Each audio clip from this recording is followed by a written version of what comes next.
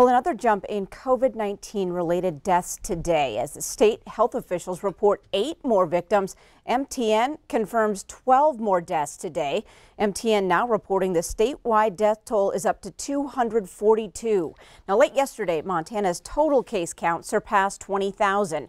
Cascade County reports the most new cases today at 117, followed by Yellowstone County with 81, Flathead 76, Missoula with 74, and Gallatin County with 65. Now, Blackfeet Reservation officials in northwest Montana have decided to extend a stay-at-home and quarantine order. That order, which was set to expire today, will now run through Sunday, October 25th. Residents are still allowed to go for medical services, medications, food, and even walks and hike. They stress to residents to be sure to avoid large group gatherings and loitering or be hit with a $500 fine. Well, as other youth activities get shut down across the state, Missoula Parks and Recreation will temporarily suspend youth programming this week after 2 staff members tested positive. Parks and Rec notified 66 campers who may have been in contact with the staff.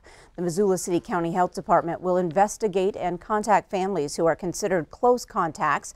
Recreation Manager Meg Witcher says the city will use this time to complete an incident safety review and to clean and disinfect vehicles.